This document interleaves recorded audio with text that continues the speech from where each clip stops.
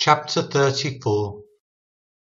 And Dinah the daughter of Leah, which she bare unto Jacob, went out to see the daughters of the land. And when Shechem the son of Hamor the Hivite, prince of the country, saw her, he took her and lay with her and defiled her. And his soul clave unto Dinah the daughter of Jacob, and he loved the damsel, and spake kindly unto the damsel. And Shechem spake unto his father Hamor, saying, Get me this damsel to wife. And Jacob heard that he had defiled Dinah his daughter. Now his sons were with his cattle in the field, and Jacob held his peace until they were come. And Hamor the father of Shechem went out unto Jacob to commune with him.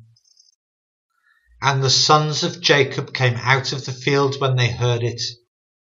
And the men were grieved, and they were very wroth, because he had wrought folly in Israel in lying with Jacob's daughter, which thing ought not to be done. And Hamor communed with them, saying, The soul of my son Shechem longeth for your daughter. I pray you give her him to wife. And make ye marriages with us, and give your daughters unto us, and take our daughters unto you. And ye shall dwell with us, and the land shall be before you. Dwell and trade ye therein, and get you possessions therein. And Shechem said unto her father and unto her brethren, Let me find grace in your eyes, and what ye shall say unto me I will give. Ask me never so much dowry and gift, and I will give according as ye shall say unto me, but give me the damsel to wife. And the sons of Jacob answered Shechem and Hamor his father deceitfully, and said, because he had defiled Dinah their sister. And they said unto them, We cannot do this thing, to give our sister to one that is uncircumcised, for that were a reproach unto us. But in this we will consent unto you, if ye will be as we be, that every male of you be circumcised. Then will we give our daughters unto you, and we will take your daughters unto us, and we will dwell with you, and we will become one people. But if ye will not hearken unto us to be circumcised, then will we take our daughter, and we will be gone. And their words pleased Hamor, and Shechem Hamor's son. And the young man deferred not to do the thing, because he had delight in Jacob's daughter, and he was more honourable than all the house of his father. And Hamor and Shechem his son came unto the gate of their city, and communed with the men of their city, saying, These men are peaceable with us. Therefore let them dwell in the land, and trade therein. For the land, behold, it is large enough for them. Let us take their daughters to us for wives, and let us give them our daughters. Only herein will the men consent unto us, for to dwell with us, to be one people, if every male among us be circumcised, as they are circumcised.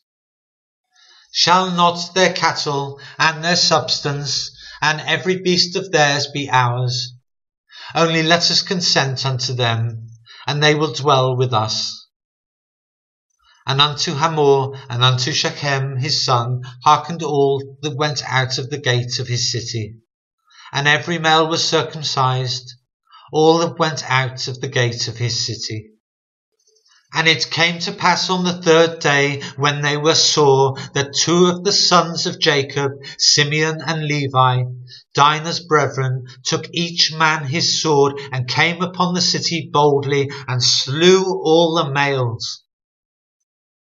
And they slew Hamor and Shechem his son with the edge of the sword, and took Dinah out of Shechem's house, and went out. The sons of Jacob came upon the slain, and spoiled the city, because they had defiled their sister. They took their sheep and their oxen, and their asses, and that which was in the city, and that which was in the field. And all their wealth, and all their little ones, and their wives they took captive, and spoiled even all that was in the house.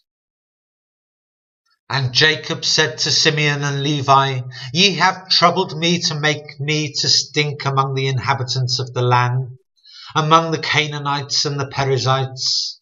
And I being few in number, they shall gather themselves together against me, and slay me, and I shall be destroyed, I and my house. And they said, Should he deal with our sister as with a harlot?